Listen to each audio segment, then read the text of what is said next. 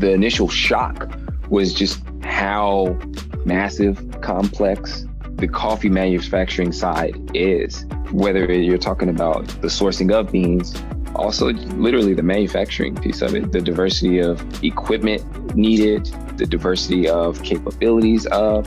There's just a ton of science that goes in the process of turning a crop, which is coffee coming from the fruit from a coffee tree plant, and turning that into this fine ground product that you are brewing and drinking. The nuances in between that to uphold integrity of that is the really enjoyable part of the science that you don't know until you peek behind that curtain, fall down the rabbit hole, and the learning process begins from there. Access to goods is still an issue for millions of people around the world, but recently e-commerce has been leveling the playing field. With so many direct-to-consumer operations in business today, the average consumer has more choice and therefore more access than ever before. But there's one industry that stands out as lagging behind this trend: coffee. That's one of the reasons that Pernell Cezar co-founded BLK Bold Specialty Beverages.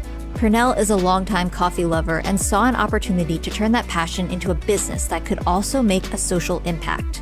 Historically, coffee has been hyperlocal, but he envisioned a business model that democratized access and brought specialty coffee to everyone.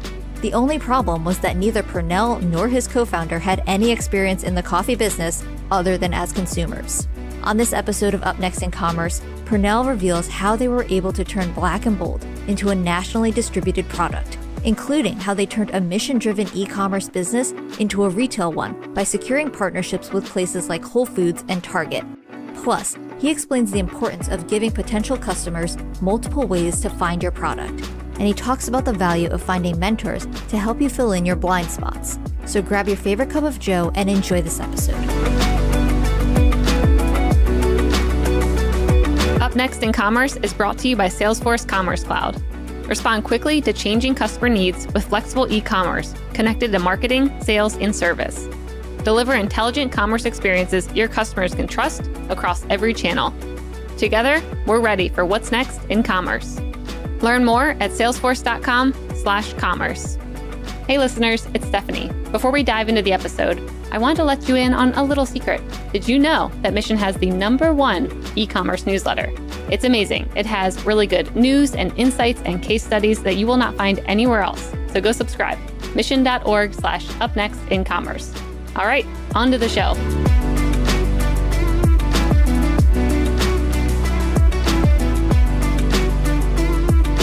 Hey everyone, and welcome back. This is Stephanie Postles, and you're listening to Up Next in Commerce. Today on the show, we have Pernell Cezar. He's a co-founder and the CEO of BLK Bold Specialty Beverages. Pernell, welcome. Thank you for having me. I'm excited to have you on the show. I actually just saw some of your coffees in a Whole Foods around here. I was like, hey, he's joining us. So it was perfect timing. Awesome. I love it. Yeah, I'd love to hear a little bit about BLK Bold. What is it? And let's dive right into your founding story because I know you have a good one. Sure thing. Yeah. So BLK Bold, we are a coffee roastery out of Des Moines, Iowa, founded about 2.5 years ago, really from the length of conversations that my childhood best friend, who's actually my co-founder, his name is Rod, I'm likely referenced him a few times here, him and I had just from being teenagers, talking about whatever, till being professionals and being time-strapped and wanting to make sure that we were spending our dollars more consciously to support initiatives that we really felt we didn't have a lot of time to put into like we wanted to. And after, so much ideation around our ritualistic beverages and coffee and tea, we really decided to focus on connecting everyday consumers back to their community by way of turning those beverages into vehicles for impact, and in which we launched BLK Bold with the initiative to tangibly give back to disadvantaged youth by way of giving 5% of our profits back to initiatives across the U.S. that service specifically that demographic, but then also making specialty coffee and the delicacy of coffee and tea more accessible in conventional spaces where people shop already, and not have it be confined to the independent shops that exist in neighborhoods across the U.S. Very cool. So how did you decide to start with coffee? Because I read you didn't really have a background in that, and I was watching your video where you guys were starting it, I think, in your garage, and you're trying to figure out what buttons to press. And it was really fun just seeing how like you really didn't know what you were doing. Like, how did you land on that idea and decide like this is the one? Yeah. So, professionally, I didn't really come from the coffee industry per se. And however, as a consumer, I mean, I have years of experience as a consumer, right? And You're a pro. going across, yeah, exactly. And so going across that journey, I always call it the coffee spectrum, in the sense of, what you like and what you don't like. And that's really where, the curiosity bug hit us, where just traveling so much professionally at one stint of my career, and I just kind of became immersed with the coffee shop culture, right? Visiting, city A, city B, city C, and falling in love with these different shops, but they all have different menus. And so you learn to appreciate, the different tiers of coffee, especially the specialty coffee, the more premium side of things, and really enjoyed that. But, again, the accessibility of these different experiences or product experiences that we learned was hard to consistently access. And it then became a matter of like, okay, well, what is this? And why is this? And from there, it was a matter of, okay, well, let me see if I can make this. And that hence the sample roaster journey back in our garage with, the complexity of it, went down the rabbit hole from there. So I always equate it to people that have heard someone's, craft brewing story and starting that journey in their basement with a few tools here and there. It's pretty much the same approach from a coffee junkie and wanting to learn more about it, but have access to the different things that I was learning. So just kind of took it in our own hands. I love that. So what were some of the biggest surprises when you were trying to find the beans and the equipment and all that? What were some of the biggest surprises you encountered when starting out? I would say the initial shock was just how massive, complex the coffee manufacturing side is. Whether you're talking about, the sourcing of beans, which was part of your question, but also literally the manufacturing piece of it, the diversity of, equipment needed, the diversity of capabilities of, there's just a ton of science that goes in the process of, turning a crop, which is, coffee coming from, it's the pit of a coffee cherry plant, or fruit from a coffee cherry plant, and turning that into, this fine brown ground, product that you are, brewing and drinking, and the nuances in between that to uphold integrity of that is really like the really enjoyable part of the science that just you don't know until you peek behind that curtain, fall down the rabbit hole, and then the learning process begins from there. So it's one that it's not as difficult to fall in love with if you're curious, because of the many nuances and ways it becomes an art after getting going. That's very cool. And did you guys launch e-commerce first, or were you also exploring retail as well? How did you think about that launch?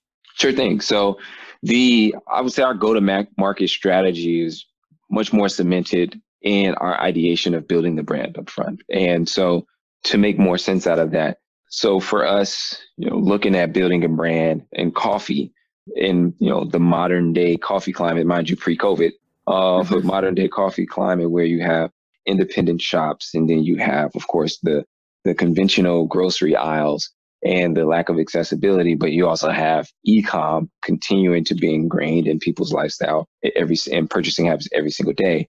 But when you look at part of the reason of why coffee hadn't been accessible so much in more conventional spaces and on e-com is because of how hyperlocal the product is, and the hold that the coffee shop culture has on people's behaviors and what their preferences. And for us, it was a matter of, well, we are looking to shift the economics of how currency impacts domestic youth. And in order to do that in the commodity category, you have to be able to scale it. And if we go into shops, the margin is much tighter, where it's harder to make a sustainable contribution. But if we manufacture and we wholesale, it gives us more room to make the contribution more sustainable.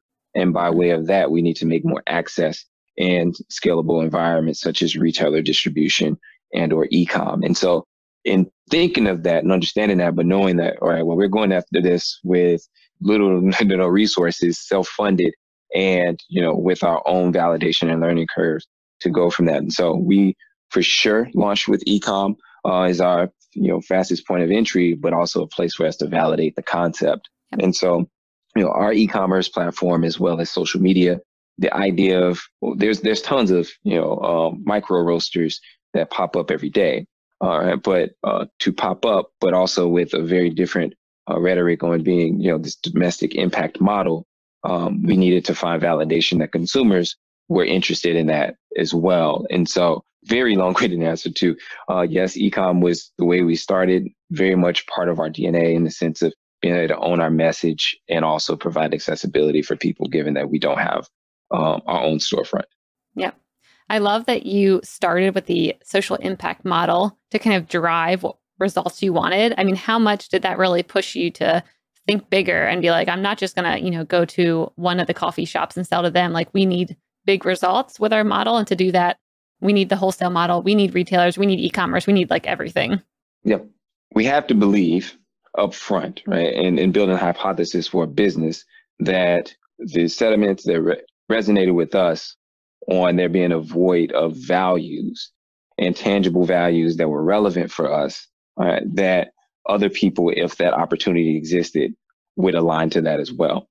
And because of that allowed us to really focus, up front on what channels make the most sense, I guess. And so the shift in consumer behavior, right, and the validation from consumers shifting their behavior, I want to back up and say not behavior, more so than mindset, right? We want consumers to still consume coffee, consume specialty coffee, but we want them to know that brand B versus their brand A actually has a different value proposition that allows you to extend your impact without really changing your behavior. And that allows us to actually become considered a lot earlier than, going at it in a more conventional way.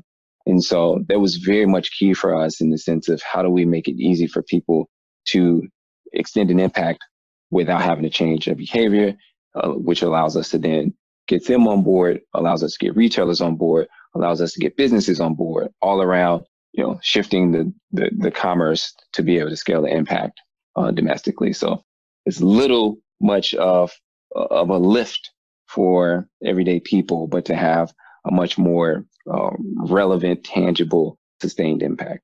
Got it. Yeah. And it seems like that story and that messaging definitely helped put you guys on the radar of a lot of new customers. Was that one of the key ways that you acquired new customers and they found out about you, was getting that messaging out there and getting that PR out there of like what you guys stood for to then bring in new clients? Or were there other tactics you used to bring in your first customers? Yeah, no doubt. There's a fine balance because for us, we look at multiple, let's call it entry points, right, or propositions for where we can be in someone's consideration set. And then as they enter into understanding our brand, and they learn more about what we stand for. And ideally, right, one, if not all of them, resonate as well, right? And that strengthens the loyalty of if they have loyalty to the product, if they entered us through the product proposition, and or from a brand values, and then they also love the product. And so the storyline, no doubt, allows for accessibility when we are introduced to someone. Mm-hmm. Got it. And at what point did you launch on Amazon? Because I saw you guys are listed there. Like, when did you decide it was the right time to list it on Amazon? Yeah, so Amazon was always part of our model as well. It was a matter of the prioritization of the learning curve. So we launched June 1st of 2018.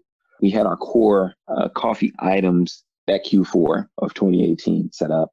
And it was really a matter of just having them active so we can learn, right? And you can kick the wheels and make sure that we're not doing more harm being on Amazon and not for Amazon's sake, but for again the learning curve. And then again transitioning into throughout 2019, the trial and error of learning that. But then with 2020 and prior, let's call it as 2019 was a matter of being digitally native, but ramping up and preparing to launch in brick and mortar. And so once we got past that milestone at the beginning of 2020, of course, fast forward COVID, and that allowed us, being on Amazon allowed us to pivot more fully into maturing what that experience, that digital experience on Amazon looked like. And so while we were on Amazon, let's call it about 15 months prior to launching our formal storefront, when we launched our formal storefront in early April this year, that's where we really were able to drive people to who we were, what we represented, in a way that it was much more convertible, given that people were, the shift of coffee and consumerism and accessibility changed completely, of course, because of COVID. So. Yep. So essentially you were shifting over to retail, and then COVID hit, and then you were like, okay, and now back to Amazon, back to our platform. And you kind of had to quickly change once the world started changing. For sure. I think the benefit was that we were already digitally native, and, our site being kind of the hero experience, having an extension, by way of Amazon, and the size of traffic and users, consumers they have. Right? But no doubt when it became time to diversify our revenue streams, fortunately, we were much further ahead of what the Amazon experience looked like than more of the it's called the indie boutique micro roasters that relied on shops, right, and didn't have a digital experience. They had to then begin the learning process as well. And so, yeah, you're already ahead of the game. Yeah, fortunately, the case study for us was a matter of can we get accelerate our awareness curve, what we stand for, in order to convert enough people at a healthy enough rate that without having a shop, we can convince enough consumers to purchase more coffee for home, or those that were buying coffee in conventional grocery areas, that the quality and the value proposition of a slightly higher price point is still worth it for them, at least to get them bought in. And so the shift of COVID and states closing and shops being closed, and it's completely changed the necessity of everyday people to have to purchase more for home. And we were fortunate on the front end of that from a digital standpoint. Brick and mortar as well, because of the timing of us launching, was just ahead of, the pandemic really showing its face. But the digital piece was definitely huge. Yeah. Yeah. Before we get into brick and mortar, I want to dive a bit more into how you sell on Amazon. Like how does it differ when you sell on Amazon, or what are you seeing right now versus your customers that maybe buy from your website, or customers that even buy from Target.com or something? Like, do you have different messaging, or what kind of things are you seeing behind the scenes? Yeah. So we offer singles as well as bundles, 2-packs. And just from a sheer economic standpoint, one of the old challenges from being a omni-channel brand that also lives on Amazon is retail price, the disruption of an everyday price with the retailer versus what it shows up on Amazon. And so for us, we work through Amazon's fulfillment centers, and allows us to control the price. But from a bundle standpoint, it allows us to ensure that we have the same product proposition, but in no way, shape, or form any pricing activity would disrupt, because they're different, from a item count standpoint, different experiences. And so, that was a core piece of how we stood up our business initially. Some of our bundle items do better than our singles. The ones that don't do better do just as strong. And so seeing people go on Amazon really as a basket builder, it has been huge. And even from in a awareness play, when the amount of users that Amazon has, we focus specifically our consumer acquisition on Amazon platform. So we don't really focus on driving people to Amazon, because there's so much space to play and win within Amazon, as we're still early on as well. So the other pieces, as our site continue to build, we have seen pure incrementality from the Amazon platform, where we don't see, the shift of trading one consumer from one to the other. And it's very key to being an awareness play for us. But then we have to also come back to the reality of, consumer dynamics, and what does the social landscape look like? What does the economical landscape look like that's impacting those consumers? And the focus on supporting small businesses, supporting Black-owned businesses, and then the accessibility of specialty coffee. The people are much more intentional about whether they want to save $1 for Amazon or shave 2 days off of Amazon versus support individuals that are trying to build their businesses and support them where margin is much more supportive and favorable. And we've seen the incrementality on both sides from consumers that are more mature on Amazon and those that are really looking to put their dollar further into the business to support the businesses during these times. Yep. Yeah, that's great. I mean, so your users on Amazon, do they seem stickier? Because I often think about like when I'm checking out, whether it's through using Whole Foods or whatever on Amazon, they always give me the recommendations or they're like, here, just buy this again. And I'm very quick to be like, okay, sure. And it seems like I'm a very sticky user when it comes to reorders.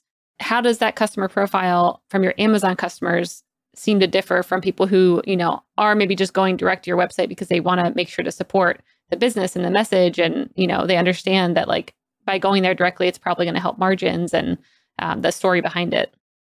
To a certain degree, our engagement is really high on our platform and with our community and our email list, as well as on social. And so we get a lot of stickiness from our existing community and bringing them in. And so, from an anecdotal read, there's just a significant amount of loyalty, not just to what we're doing, but what we're offering. And, our subscription business is really strong on our site. And, when we do drop new launches, we also see a quick adoption on those as well. And so we have much more flexibility on those, like just launched a limited edition collection and just ahead of the holiday season. And we're able to fluidly do that, where in Amazon, while it's not brick and mortar, you still have to have much more lead time built into that versus being nimble as a small business. And so even in putting something out there that adds a little bit more complexity, it's incremental from an experience, from a product standpoint. Our consumers also still highly convert on that, even though we have a strong subscription business, right? So the Amazon piece is what we see is also, very sticky, but we still have much more conventional tactics on, whether it's a price promotion here or there, or, the affiliate programs that come from press that are driving to Amazon. We see those strong conversion pickups as well. But I would say, again, from an incrementality, we're pleased with the learnings that we have right now from the stickiness of. But at the end of the day, we're still, from the recording of today, we are still in this pandemic and trying to navigate life through it. And the loyalty from coffee isn't going away anytime soon. And so I think people, wherever they're most comfortable with shopping, are still highly susceptible to converting because they know that they need that fuel. Yeah, I think that's really smart, as you were mentioning, to develop a different kind of experience on your website, not only with subscriptions, but also limited edition drops you get early access to, and developing that community seems key. How do you go about keeping, not only curating and developing a community, but also keeping them engaged for the long term? Yep, no doubt. I think the most important piece of this is no doubt customer service and experience. What we don't want to be is, a one-trick pony in the sense of, hey, we can do these two things really well, right? Because coffee is very vast. And as I mentioned earlier, the spectrum of coffee is really wide. And so we don't want to be too linear on, offering only certain roasts or offering only certain flavor profiles. Whereas, as people either discover new brands or their options of how they safely access their daily fix of coffee or caffeine, that, we then, fall lower in the consideration, or we just have to lean on whatever consumer habits that they had in the current, but will then be in the past, right? And so for us, it's a matter of continuing to diversify, evolve what the experience and options are on our platform in particular, and try to drive, our email list and drive as many people to our site, so we can capture and engage with them, so we can continue to evolve with them on their coffee journey, right? And make sure that our offering is healthy enough that we can do that without gridlocking our operations and distribution priorities. Got it. So let's talk a bit about retail. So you're in some good stores. I saw you're in Whole Foods, Target, and I was reading a bit about how you got in front of these retailers. I think you were going to sourcing call events where they had like pop-up events. And I was wondering, how did you get in front of these retailers? How did you pique their interest? And what was that process like? For sure. A big piece of Black and Bold, and my co-founder and I bringing this to life was our formal background prior to. So we launched this in our early 30s. And Rod's background being in philanthropy and fundraising with higher education, healthcare, and mine being in corporate merchandising, brand business development around packaged goods. And so the lens that we took to the white space of coffee was a byproduct of what lanes exist within coffee. And the understanding that the accessibility gap was huge when you stepped out of a premium specialty coffee shop that's in neighborhood A somewhere, and trying to carry that across the country. And so understanding that, we know where the opportunity is, which again, e-com retailer shelves. Now we have to build something viable enough that allows for them to consider us from whatever the right starting point is. And from the way those retailers test or minimally launch. And so our journey throughout 2018 and 2019 was operations, learning curve, and validation of consumer market. And so we did a ton of road shows, just consumer shows, engaging them on the product. And, the aha moments for most of them were the 5% for our youth model that we have. It wasn't where they were introduced to us. It was a supplementary validation for them. And so continuing to drive that part, but then also just from, formal background within retail, understanding that, there's different engagement points. We are a certified minority business enterprise, which is, I guess, a national certification of that organizations out like that, where they have shows. And, there's tons of industries that attend these to meet diverse or minority owned businesses. And fortunately for us, we have visibility to select retailers that attended these as well. In addition to digital platforms, there's one called Range Me, for those that are not familiar, that is a virtual marketplace for packaged goods brands and merchants, which is hyper dependent, right, in today's climate, with corporations not allowing people to travel. And so knowing where to start and having something viable was number one. Number two is being a student of those retailers' aisles, understanding who was in the competitive space, how long they were there, what assortment they were there for, so you can understand what their core consumer was, but then what value proposition do we incrementally bring for that merchant? What problem are we solving for that merchant? And so that was a big piece of when we had our opportunity to engage with these different retailers. Target, for an example, we understood what value proposition we were looking to bring to them. The conversation from there became a matter of readiness operationally or organizationally to be able to launch and sustainably start, with the intention, of course, sustainably growing. So, yeah. And was there a bit of back and forth with the retailers when they're like, we're interested, we love your model, the coffee's great? Were they giving you any guidance on, here's what we think will do well on the shelves, or here's how to set yourself apart? Or was that really all on you guys to do the research, figure it out, and present, here's some maybe new packaging that we think will do well at Whole Foods? For sure. It definitely can. It can be either way. We had our first, let's call it national launch, or a major launch, was with Target Corporation at the beginning of this year on about 350 stores across the major markets within the U.S. And the conversation and the process of having that launch was about a 9-month process, from introduction to essentially the product arriving on the shelf. And from, the initial alignment, we were invited. This was from our social media engagement, and fortunately, word of mouth being passed on to Target for a show that they were having. We received an invite, and we're fortunate to have an introduction with the coffee buyer, allowed us to further the conversation. All right, this is our not only our business model, but our case that, the consumer that we're looking to capture, and the incrementality of that consumer to retail. But then that buyer also helped us understand, what his strategic priorities were, in the sense of how his space is set up and where there may be room to identify the incrementality if it's really there. And so the feedback on the core consumer that we're going after and aligning on that was very real. And quite honestly, for us, while we had that opportunity to have the connection and the conversation, we knew we weren't ready because where our packaging was, we had a checklist of key things that we wanted to accomplish before we entered onto a shelf, so we can have our best foot forward. And we were halfway through that checklist. And so the merchant to, hey, well, when do you think you're ready? Well, here's the key things that we need to accomplish. B Corp certification was one, which was, we hadn't got through the finish line on it yet.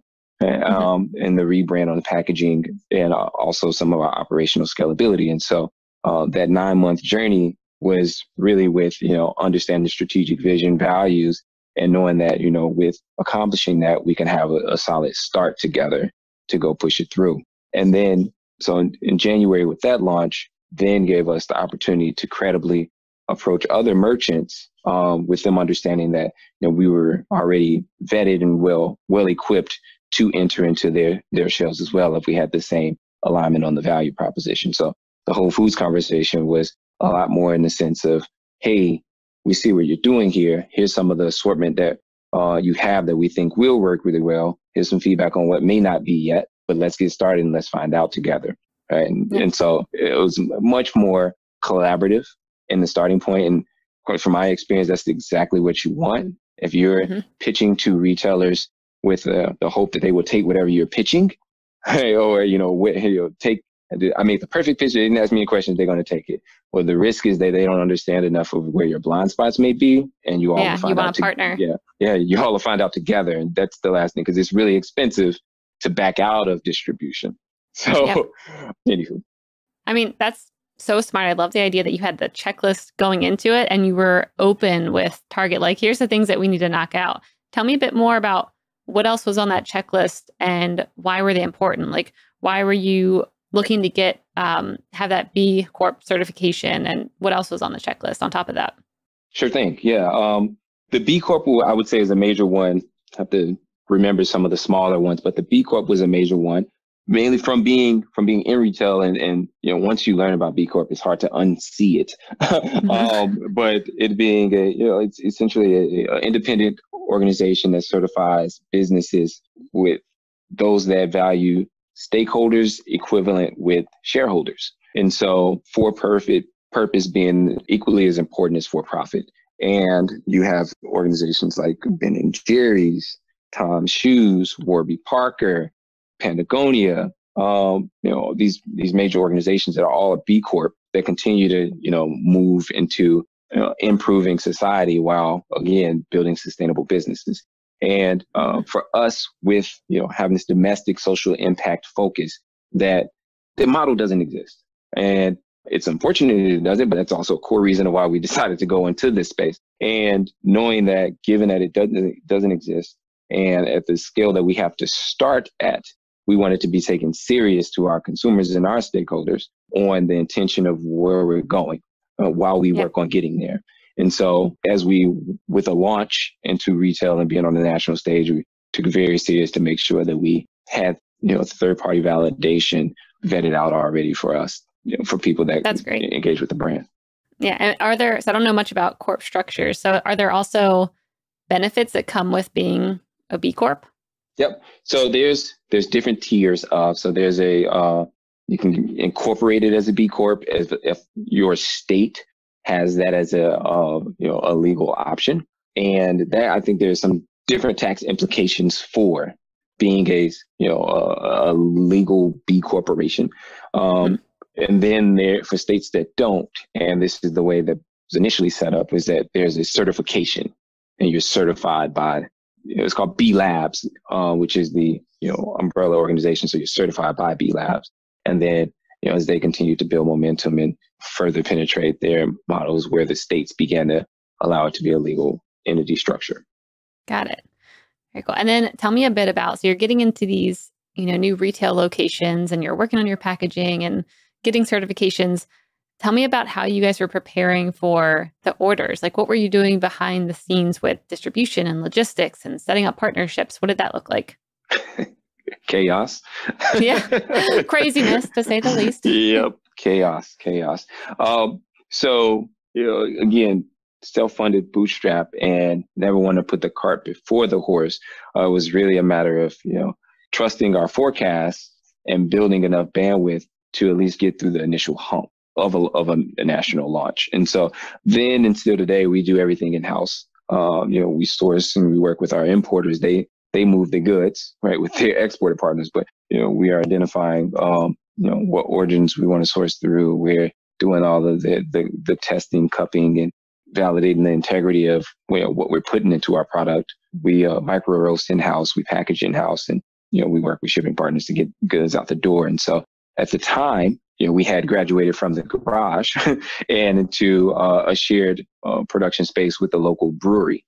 That's where we had our commercial roaster, and we essentially had to tighten up our ship, bring on board a few individuals that had coffee background in roasting and packaging to help us get the target launch out of the door. And so that was a mad hustle, because here's where we are. Here's the bandwidth we have. Let's work at 100% capacity, sometimes a little bit more than that, to get the launch out of the door, with the intention of sourcing a new location that we can grow into. And so fast forwarding that story, we had identified a location and we're closing the deal in March. And of course, pandemic changed all of that.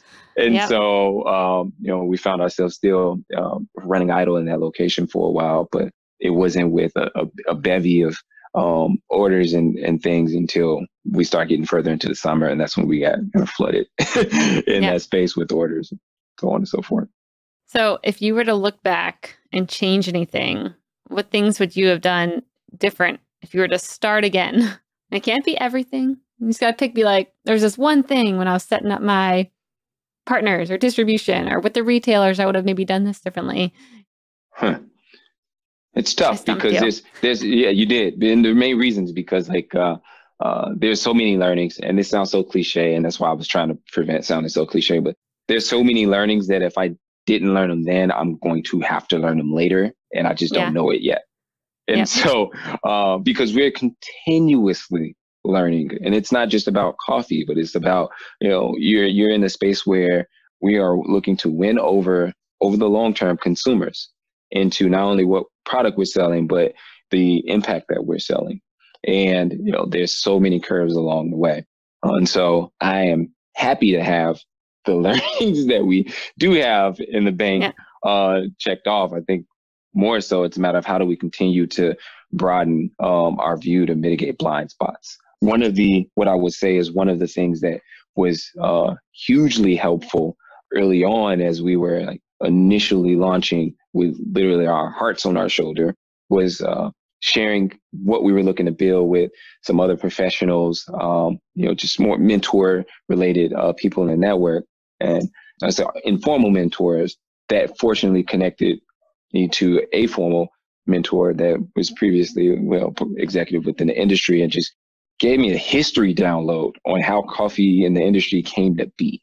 And that in itself just broadened context more so than why you have to, you're crossing T's and dotting I's in every single step of the process, but to have that broader context of how, the industry around you kind of got to its point, just fast forwarded that blind spot for sure. Yeah, so now we're just trying to color it all in. Yeah. So do you think mentorship do you have other mentors right now that you rely on or that help when it comes to guidance or kind of showcasing what else is happening in the industry or e-commerce as a whole that you kind of lean on? Yes and no. Yes and no. Informal for sure. Students of work, without a doubt. I think it's important to have a broad lens on what's working across different industries, in digital in particular. And so if you rely on someone that's hyper-focused on a particular industry, then it may mitigate you from having your antennas up to learn about other things that are working elsewhere. But informal, yes. But tapping into kind of what's working for them and learning from there. It's really hard. This may be a me statement, but I'm sure it may resonate with someone else out there.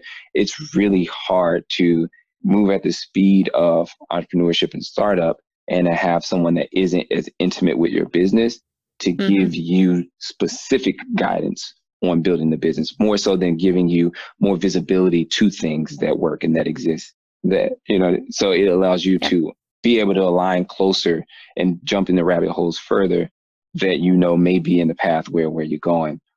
So much work is done offline that having visibility to things allow you to dive into it without having to bottleneck someone else's time in doing so. Yeah. No, I mean, I think that's really good advice. And like a mentor might be able to give you higher level, ideas or, industry level things or maybe connections. But I think it's the same thing when it comes to investors. Like the second someone starts giving you like really nitty gritty advice on like what you should do, you might want to be a little wary of that because you know your business best and you know where you're headed.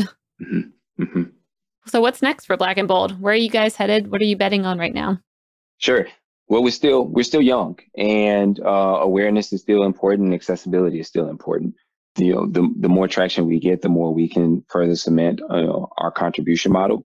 And now that we've cracked the door open, even minimally in the product assortment that we do exist in, the more immediate is to continue to round out our accessibility, but with our key partners that have strategic alignment with us. And so we have retailers that we're on board with today: Target, Whole Foods, Hy-Vee in the Midwest. And so from an e-com standpoint, home base is home base. And so we're going to continue to pour into our website to be more proactive in how we drive engagement, but also acquisition. And also, we're selling a tangible good. And so while that's key and that's great, we also have to look at supply chain, not only efficiencies, but innovation that's out there to allow for us to continue to connect and win with convenience and accessibility from what that means from a D2C space as well. And so we got some ideas under our belt on, some strategic partnerships that can allow us to further that. But without a doubt, continuing to further develop our D2C. And the more important pieces that help our community be more transparent with how we are building and continue to support from an impact model, but also to build more loyalty for people that come in to see it in action. And so that's awesome.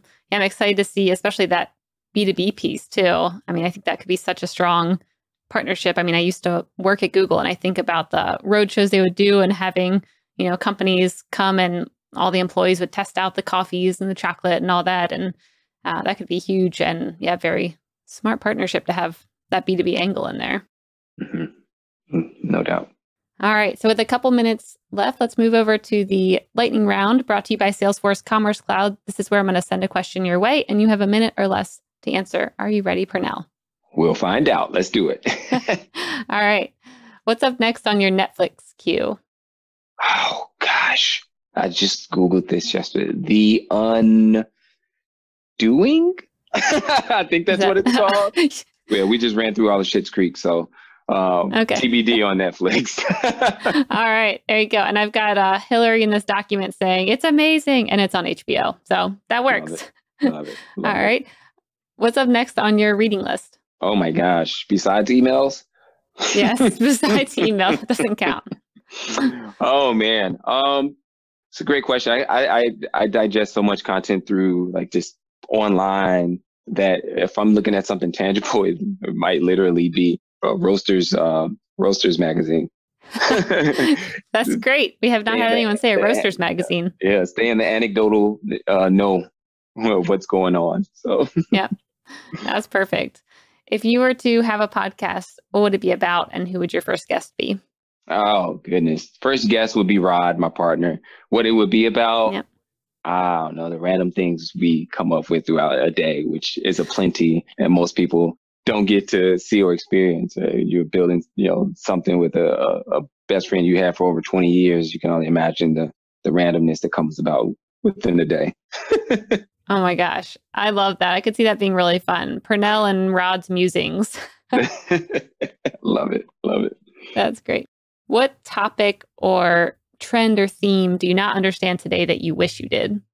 That I don't, that I wish. Oh my gosh. This sounds terrible, but Twitter. That's okay. I tried to figure out my Twitter game early on when everyone else was, and I was just too loyal to Facebook. And now here I am still trying to figure out how to not tweet on the wrong thing or something. So oh, me too. Well, what's your Twitter handle? We'll get you some followers here. It's Pernell Cezar. I think it's just my name. Oh my gosh, you don't even know. Yeah, but that's the problem, Pernell. You don't even know your handle. No, I actually don't know if I know mine either. We'll link it up in the show notes. There you go. Okay. Touche. All right. Then the last one, what one thing will have the biggest impact on e-commerce in the next year? And it can't be COVID. I know that's right. Yeah, that's a good point. From a goods standpoint, I do think supply chain, speed of delivery on native sites and not having to be relying on third-party commerce platforms. We know the behemoths, they in-house a lot of that, and they have major contracts that do that. But, the comeback of, boutique independence and owning their future, I think really be a byproduct of independent supply chain companies doing the same thing. So again, from a packaged goods or a tangible product lens, but, Black and Bold can deliver something in a matter of hours and not, having to rely on Amazon that just drives that much more engagement and loyalty for the long term. That's great. Cool. Great answer. All right, Pernell, well, I've had a blast talking to you on here. Where can people try out some Black and Bold and learn more about you other than Twitter, which apparently they shouldn't go there right now? Yeah, don't go there. But on social media platforms, Black and Bold, spelled BLK and Bold. And then our website, blkandbold.com. Awesome. Thanks so much, Pernell. It was a blast. Yeah, same here. Thank you.